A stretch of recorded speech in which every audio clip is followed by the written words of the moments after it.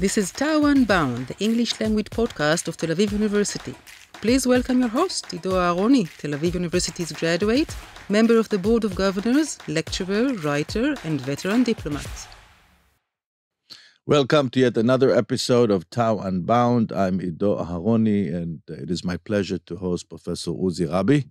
Pleasure. Uzi is the head of the Moshe Dayan Center for Middle Eastern and African Studies. And I must say, personally, I'm a big fan. I watch you on television, and I remember very fondly when you came to give us lectures in the Foreign Service. Every year, we would gather all the ambassadors from all over the world, and your lectures were always eye-opening. So it's a real pleasure to have you here. My pleasure. Thank you. And, we always start by asking personal questions. So I know you were raised in Ramat Gan, which is, those of us who don't know, a suburb of Tel Aviv, I would say, east of Tel Aviv. And your name, Uzi, is a very famous name because of many reasons. Why were you named Uzi? Do you know what's the origin? Well, the thing is that I wasn't named Uzi from the beginning. I was born, actually, and was named Oscar. Oscar. And this is a different story, actually. My father, who was born in Iraq and was educated in British Iraq, was sort of an Anglophile. And when I was born in Israel, actually, he named me after Oscar Wilde. He admired him. And I think it was this what my late mother actually was telling me when I was 4 or 5. I said that in the kindergarten, my name actually has become sort of a mockery, and other children told me that this is kind of an Arab name, Oscar, and I demanded my parents actually to change it to something which would sound more Israeli. And these days or those days, there was no name more Israeli than Uzi, which had to do with the, gun machine and all that stuff. Well, the name translates into my strength, my power. But that would be kind of a matter of pronunciation. When you say my strength, you should say Uzi. Right. And, my teacher actually of geography was very, very meticulous in that, and he insisted on just naming me Uzi. But, in the neighborhood, among my friends, actually, it was Uzi, and it was named after the other thing. And that was, those days, that was very, very typical and very regular to have people named that way. And This is how actually I was renamed from Oscar into Uzi. That's a fascinating story. Yeah. And the choice of Oscar is fascinating too. Yeah.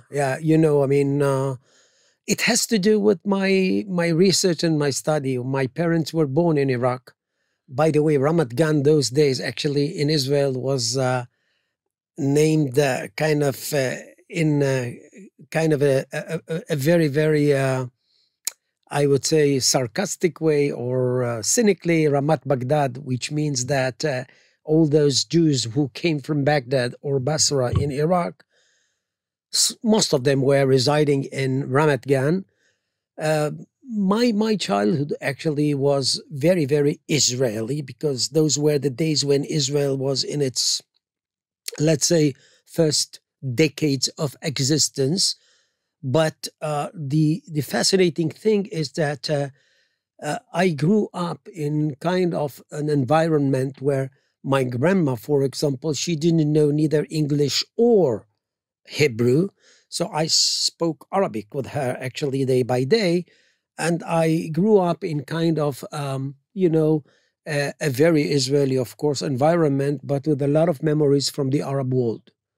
And my uncles, my extended family, what they were actually used to do is just, raise memories from times in Baghdad, etc. And that fascinated me, because when I went to school, I took Arabic language as an elective course. Thereafter, in the army, actually, I was in the intelligence unit, and thereafter, of course, Tel Aviv University Middle Eastern Studies. So for you, it was a natural transition for you to Yes. become an expert in the Arab world. Exactly. In a way, I was always there, in my mom actually wanted me actually to become a lawyer or an accountant. This is very, very typical of, I would say, Baghdadi Jews, so to speak. But I insisted on that because I thought that there is something here that makes me be well connected to my roots. And on the way, actually, I was fascinated by the what's going on in the Middle East, Arab world, and that became actually sort of a profession and expertise. By the way, before we go into your academic work, how do you explain the Jews that came from Iraq? Were very different, highly educated, with a strong European orientation, but also with very strong connection to their Arab heritage. It's an ancient Jewish community, obviously, and they did extremely well when you compare to the extent we can generalize. But when you compare the Jews that came from Iraq to other groups, they did extremely well. How do you explain that? It starts from Iraq. Those days, Iraq was created in 1921. Those who came, actually, like my father and mother, in 1951 to Israel, actually, they grew up in British Iraq. My father, for example, actually was educated by a teacher who was brought from London to Baghdad to educate actually the pupils or the students there. That was just kind of an example to what happened there. I have to tell you that practically speaking, Britain was very, very adamant in its bid to turn Iraq, the newly created Arab state from 1921, to something that would serve as a model in the Middle East. And they insisted on having kind of a very, very high education system and many, many things that were to resemble or to be similar to what we have in the United Kingdom, which means parties, king, constitution. Basically, I dare say that the British those days were of the opinion that Iraq, the newly created Iraq, should be turned into constitutional monarchy. And basically, my parents and my extended family, they grew up in an Arab, as you said, environment, and they were very, very fond of this culture. But at the same time, they got more than other Arab Jewry community. They were exposed to something that was the West, as you said. And this is why we have sort of a hybrid here, which came to be very, very distinct in Israeli fabric later on. And I think that it's a fascinating story. Now, it's only natural for you to write about your Ph.D., and I'm referring to your first big work on tribalism in the Middle East and what happens when tribalism meets nationalism. Tell us about that work. I think that, yes, your comment is right to the point. I think that this hybridity that I just talked to you about can be seen all over the place when it comes to the history of the Middle East. You have the patriarchal, tribalistic nature of things, but at the same time, kind of a wide exposure to modernity, to stuff that Europe actually was to bring into the Middle East. And what we have here is kind of a rhythm which was at time very stormy, ups and downs, but people actually were reacting to all these experiences, actually either by the West or by locals. And, the whole, my research, and I think that to a large extent, whoever deals with the Middle East should take into consideration. People come up more often than not with the question, which is very simplistic, can we have democracy in the Middle East or something like that? They don't take into the account that here we have kind of a culture which is very unique, hasn't been through the process that you have seen in Western Europe, And this is why actually when we are dealing with the Middle East, we have to take it with a grain of salt and make sure that we understand that at times we are dealing with this thing and its opposite, and we are trying actually to just settle or have kind of a logic to be put into this contradiction. Basically, when you look at the history, modern history of the Middle East in the recent century, let's say, many crises actually were the result of this, I would say, meeting point between tradition and modernity. Basically, many, I would say, negative results were the outcome of that kind of a thing. By the way, the information revolution and the digital revolution and the dominance of the algorithm actually show us that we're all, as human beings, programmed to be tribal. And it's not just the Middle East, but that's a different story. So you wrote extensively about countries like Yemen, which you wrote a book about the anatomy of a failed state. What makes a state a failed state? Any state? It has to do with its initial composition. Many states in the Middle East, those who were created by, let's say, Britain and France in the Sykes-Picot Agreement, let's take Iraq, Lebanon, Syria. Those states were from the beginning sort of, I would say, a bunch of tribes, sects, and minorities being gathered under the title of a nation state or a would-be nation state. So in the beginning, when the British and the French were there, it seemed as if actually this whole process is controllable.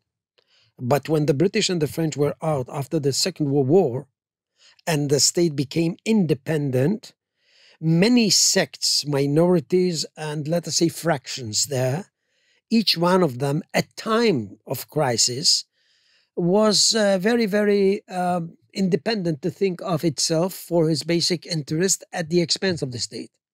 So the state was taken captive, basically, by some primordial identities that were there before the state was created.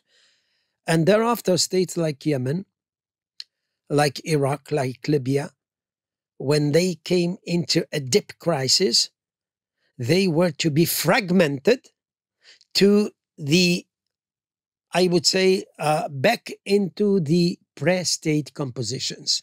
So in Libya today, you see Cyrenaica and Tripolitania fighting each other. This is exactly what was there before Libya was formed. In Yemen, you see South and North and some other tribes fighting each other, something that we are familiar with the Yemenite history. In Iraq, you have the Kurdish autonomy in the north and Sunni and Shi'a in between actually fighting each other. The same goes to Syria, Lebanon, albeit in a different scale, but this was the rule. It didn't happen in Egypt. Why? Because Egypt was very monolithic, ethnically and religiously speaking. And what about Saudi Arabia? Saudi Arabia is a different story. Saudi Arabia is a state that was created in 1932 by actually invading into the outskirts or the flanks of the Arabian Peninsula. On the one hand, Mecca and Medina, the other, Al-Ahsa, where actually the oil was to be found or was to be discovered. So we got here kind of a heavy state, very, very, I would say, rich, starting from the 70s, but still holds the banner of Islam, Mecca and Medina, and a state that, originally was based on Wahhabiyya, which is a very, very puritanic meaning of Islam, Sunni Islam. This is a state that was Sunni, basically, very, very hostile to the Shia and its, let us say, springers. I mean, I think that when it comes to Saudi Arabia, this is a monarchy. Wasn't created by Western concoction, so to speak, not Sykes-Picot or something like that, coming from the Arabian Peninsula. And this is the fascinating thing that I dealt with more often than not, how tribes actually are becoming a modern state. And this is a very specific, ongoing process until these days. And every time that Saudi Arabia, even these days, do something which seems very, very peculiar, something that hasn't got kind of a very well, I mean, not well understood by the listener or the spectator, it has to do with the one-time tribalism. So what we are trying to do in our research center, when we are educating our students, when we are talking to the Israeli public, at times even when we talk to policymakers, what we are trying actually to just live behind our analysis and let them internalize it, is that you can't deal with the other in the Middle East while using your own standards. So if you would like to understand Saudi Arabia, you have to be familiar with its history, with the way actually they memorize themselves, and so on and so forth. And basically, when it comes to the Middle East, yes, we are saying loud and clear that what should be used is kind of, multifocal lens, if I may say so, because Saudi Arabia is Saudi Arabia, Iran is Iran, Egypt is Egypt. On the one hand, you should not generalize things. On the other, you should be very, very familiar with the basic origins of a certain society in order to deal with it when it comes to politics, economy. So based on what you just described, and I think that your analysis of Saudi Arabia is proven right almost every day, right? We see what's happening. So what's your take on the most recent move vis-a-vis Iran and the sophisticated game that it seems that Saudi Arabia is playing with Israel? Well, I think that this game is different because, people do have in mind the Abraham Accords. And we have there something which was really, really big and very, very meaningful in Middle Eastern history or modern days, Morocco, United Arab Emirates, Bahrain. But I have to say that Saudi Arabia is a different case study. So if you would like actually to just understand the way Saudi Arabia is normalizing, if and when, relations with Israel, and to just put it in kind of in comparison to, let's say, United Arab Emirates, I have to tell you that this is a different opera. And we have to take into the account some other dimensions. First of all, Saudi Arabia is a state which these days is very, very anxious about its future survival because of two things. United States, which was the ultimate protector of Saudi Arabia in the 20th century, is signaling that the Middle East is not anymore kind of high priority in its strategy. The Saudis do remember what happened in 2019 when Iranian militias from Yemen actually were attacking Saudi oil fields, and that was to go unnoticed by the US, which was actually kind of a litmus test by which to say that the US is not going actually to protect Saudi Arabia as was the case before. And as a result of its consternation, what the Saudis actually came to think that they must have kind of an alternative in the shape of what is called actually the Saudi-Iranian agreement, where China is the main broker there, in order to minimize actually the scope of danger. This is how I think that Iran is the nemesis of Saudi Arabia. It hasn't started actually in the recent years. This is a process of hundreds of years. And it has to do with Arabs versus Persians. It has to do with the Persian Gulf or Arab Gulf. It has to do with Sunni versus Shi'a. It has to do with so many things, hegemony in the region. So if you ask me what the motivation of Saudi Arabia is, is to find sort of a shelter or protection against a nuclear Iran in a newly created Middle East in that sense. So they would like the US to get back, offer sort of a backup, provide Saudi Arabia with an approval or a go-ahead sign for what they call civilian nuclear capacity. This what makes the Saudis move. Iran is in the back of mind. They highly afraid of Iranian expansionism, bid for hegemony, and they would say that the Iranians are not to be trusted. This is sort of a folklore. It's not all scientific observation, but you know, when you are there, when you talk to Arabs, when you try to understand what this whole saga in the Arab Gulf is, you find, between the lines, you find actually that, I would say, fear that comes from times immemorial, from the Persians, from the Shiites, etc. Now, the other player here is the United States. And the United States is facing kind of an electoral year. And what they actually managed to do is to come to understandings with Iran on the one hand, but they have to appease Saudi Arabia. So they do talk to Saudi Arabia. But when they are trying to come up with something that would benefit them electorally in the States, I don't know if that would happen, but kind of a lull in the Middle East, so to speak, that is to be crowned by a would-be Saudi-Israeli normalization. For Israel, this is a big thing, I have to tell you, because Saudi Arabia is not another Arab state. If Saudi Arabia is going actually to be in, it would really result in the opening of a very heavy and big door. Saudi Arabia is the leader in the Arab world nowadays. It has become very dominant. And of course, the banner of Islam, Mecca and Medina. This is not a state that would do a bilateral, so to speak, agreement with Israel. They would like Israel to do something for that, and with the hope that other Arab and Muslim states would follow suit.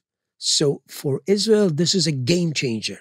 And in my opinion, Israel should do whatever it can to make this whole deal actually be successful, even if each one of the triangle, Saudi Arabia, Israel, and the United States, has its own reasons. But this is kind of a unique situation where all the three, each one of them for its own reasons, actually would like a kind of a successful completion of this whole deal. Now, it's clear that the Saudis will expect Israel to pay with the Palestinian currency. Okay, I agree with that. But don't forget that for them, the main thing is Iran. They would like Israel to pay with a Palestinian coin because of what I said earlier: visibility, legitimacy from in and out. Once again, this is the leader of the Arab and Islamic world in a way. And they would like Israel to come up with something which is out of the box thinking. And here comes the stage where Israel should provide sort of a new, fresh creativity. Because if we do agree that this is in the best interest to have normalization with Saudi Arabia, because of what I said, Israel should come up with something that would make the Saudis and the Americans very satisfied with that. Israel cannot provide kind of a full solution to the Palestinian problem because it is a very complicated issue. But if you ask me, I can give you an example of what Israel can come up with, something that would be very attentive to Saudi ears. For example, Israel would be willing to have an Arab quorum or forum that from now on will accompany its dealing with the Palestinians.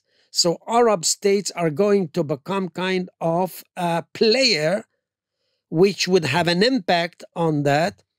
And Saudi Arabia actually would like, of course, to have something which is very important, is a say when it comes to that.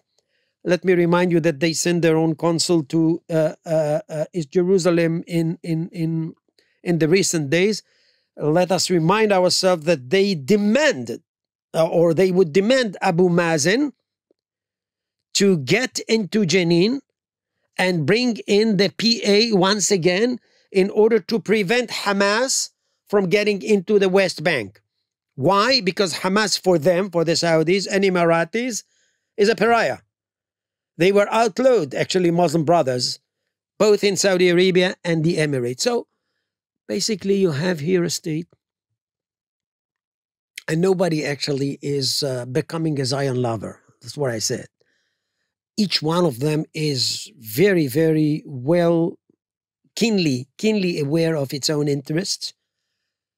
Israel is not kind of an existential enemy for Saudi Arabia. This is the most important thing. And this is what we should emphasize. Now, let me ask you about the concept of timing and time in general in the Middle East and the Saudis. Let's assume, and I think it would be a safe assumption to make, that this current coalition in Israel is unable to produce the kind of creativity that you're alluding to. It's not going to happen with this coalition.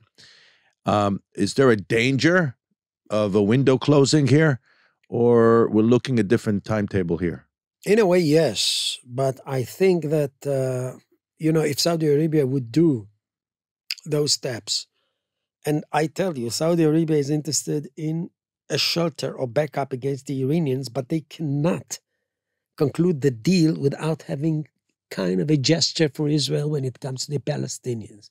This is why I said fresh creativity, out of the box thinking coming from Israel.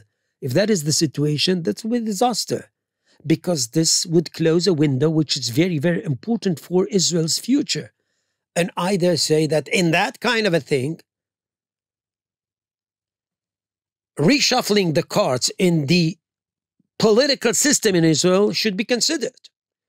Because if you cannot actually come up with something that would make the Saudis actually be on board in this normalization, and you don't understand that this is so, I would say, instrumental for Israel's future, you are going to miss an opportunity that is sort of a golden one in my take. I mean, this is my take, of course. And I think that if that would come to what you just suggested, yes, reshuffling the cards when it comes to Israel's political system should be considered at this situation. Now we can talk about this for hours, but time is running up, and I just wanted to have a few minutes to discuss the center itself. If you can tell our listeners and our viewers are all friends of the university, and they are eager to hear from you about the center, about the Dayan Center, its main focus and plans for the future. Well, I think that the Dayan Center is unique. Two things I would mention here. First of all, it's the first research center for Middle Eastern studies in Israel. We are almost 60 years old. Here, actually, I say that some of the main figures regarding Middle Eastern studies actually grew up and were becoming mentors of all of us. Professor Itamar Rabinovich, Professor Shimon Shamir, and others. And what we have always emphasized is, if you would like to talk about Iran, if you would like to talk about the Arab world, make sure that you are familiar with the language, with the culture, with the history, and with the way people memorize themselves. It is one thing to talk about Iran and the Arab world and the Kurds and the Turks without having a clue about their history and language. And it is definitely a different opera when you are familiar with that. Culture is so important, especially in the Middle East. History is not kind of a book on the shelf in the Middle East. It's sort of an idiom which is alive and kicking.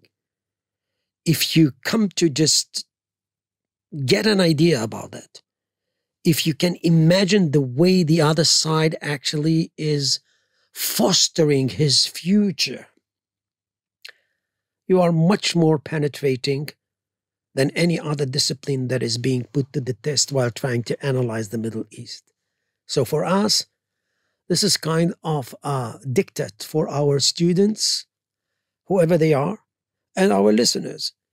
we should not deal only with geopolitics as is.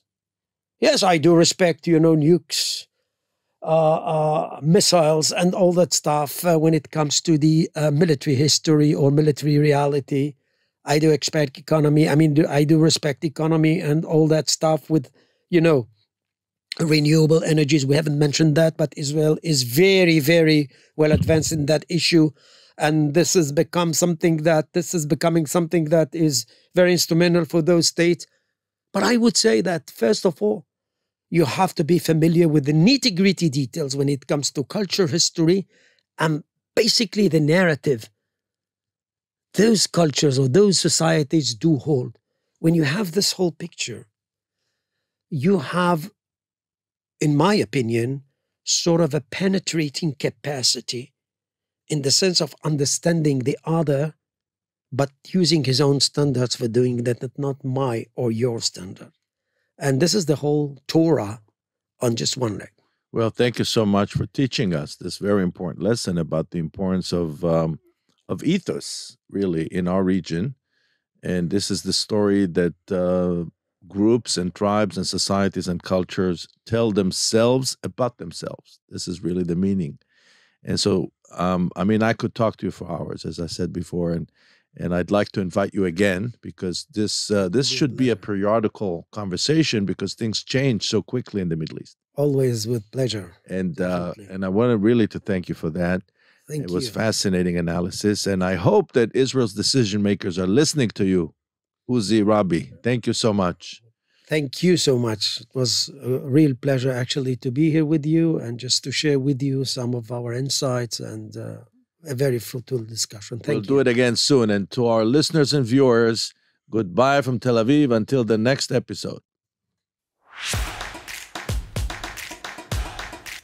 This is TAU Unbound, the English language podcast of Tel Aviv University. Please welcome your host, Aharoni, Tel Aviv University's graduate, member of the Board of Governors, lecturer, writer, and veteran diplomat.